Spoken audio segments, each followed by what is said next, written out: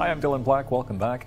'Tis the season for a good ale, and to help us out with that, Joel Manning is with the Mill Street Brewery. Hello, Joel. Hi, Dylan. Nice to have you here. Thank you. Mill Street Brewery, by the way, how many years has it been open at this point? The Ottawa brewery's been open since 2012, so this is almost our 6th year. Well, congratulations on that. Love going to this place, and I find it's always the place that I seem to connect with my buddies at for some reason. When we start knocking around ideas of where to go, we drop by your place, and it's got to be a busy time of year for you. It is a very busy time of year, absolutely. I mean, people are socializing, people are getting together with their friends, and that's what we're all about. So it's when you think about the brewery, you always think Le Breton. It's in that area right beside where Blues Fest happens. What's the exact address? It is. It's 555 Wellington Street. So right beside the Portage Bridge down at the river And you can see the Peace Tower. You can see it pretty much right from where you're at. You can from our patio. Okay, so the patio is definitely not open. No, not today. For maybe some hardy Canadians, perhaps. But you've got all kinds of cool stuff here. We're talking about ale. You've got the winter mix pack. Now, is this new?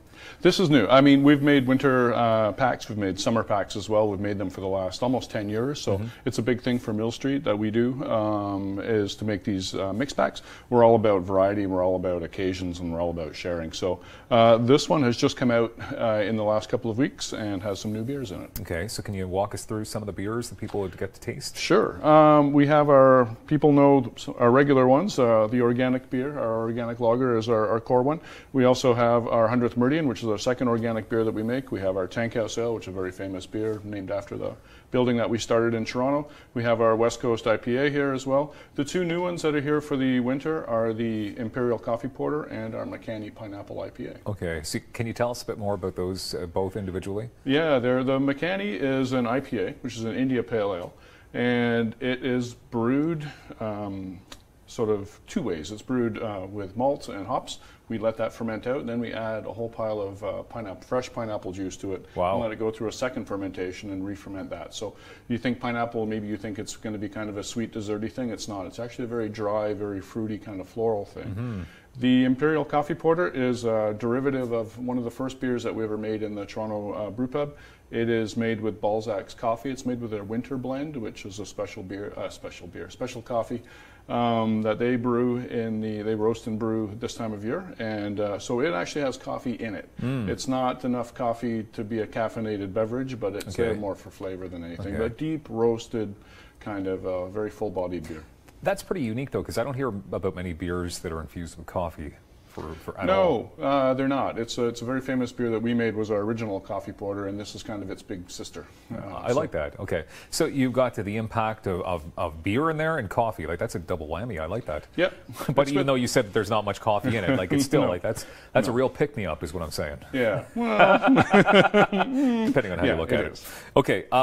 How about food pairings as well? Because you brought some selections here. Yep. Which foods would go best with which ales? Yeah, I've brought a number of our dishes from the Ottawa Brew Pub. So we have, for example, we have a roulette here, which is a really rustic sort of pate of rabbit and pork. That, I would say something like the 100th Meridian, our amber lager, would go perfectly well with. We have a selection of cheeses here, which includes Cambozola and Brie and Beemster. That would work really well with actually pretty much any beer. Beer and cheese is something that people should pay more attention to, especially this time of year. If you have a cheese plate, a cheese board, and you have people over, people think wine and cheese. People should really be thinking beer and cheese. Okay. If you haven't done that, try that. It's misunderstood, I guess. It's a wonderful thing. They go together very, very, very well. Okay. We have a McCanny marinated shrimp here, which works very perfectly well with our McCanny Pineapple IPA. We have some actually cold smoke, that's elk loin from Canada Elk Farms, and some winter sausage here. Something like that would go very well also with the dark beer. The sort of, you think roasted meats and you think kind of heavy charcuterie, sort of those smoky flavors. That works very well with the Imperial Coffee Porter. Those flavors, it's kind of match strength with strength. If you have a very light tasting dish, match it with very light tasting beer, and heavier dishes work very well with heavier things.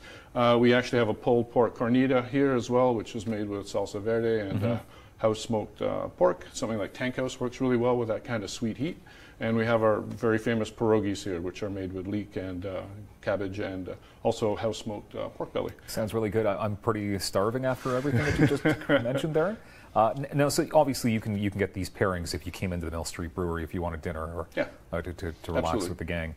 Okay, so do you believe in local? Because I noticed you mentioned a bunch of local Yes, we do. different meats Absolutely. Both in ingredients that we brew with and certainly ingredients that we source at all of our pubs. We have a Toronto brew pub. We have a St. John's, Newfoundland brew pub as well. Oh, do you? Yeah, we have a Calgary, Alberta brew pub as well. How many are there in total? There's 4 of them. There's 4. So we wherever we go, we source local material. We like both brewing, as I say, brewing ingredients and very particularly food ingredients. Okay. Our chefs are very, very important for that. I mean, craft brewing is a bunch of small ideas. It's not one big idea. It's a bunch of little sort of intimate ideas. I mean, beer is meant for you to drink with your friends and laugh your guts out. That's what beer's purpose is on this planet. So the more kind of informal and the more connected that we can be to that whole experience, the better. So local is really important. Okay, and obviously we can pick up a winter mix pack by dropping by Mill Street Brewery. Absolutely, or the LCBO. Okay, wonderful. Well, thank you very much for being here today, and you must be looking forward to seeing all kinds of family and friends drop by the Mill Street Brewery over the holiday season. We are. We thank you very much, Joel Manning, for being here with us today. millstreetbrewery.com for more information. Awesome. And I can't wait to eat now. So thank you very much. Thanks, and have a drink, perhaps. Coming up, our friend Sophia Jacob is joining us on the show to give us some more tips, gifts for the Christmas season next.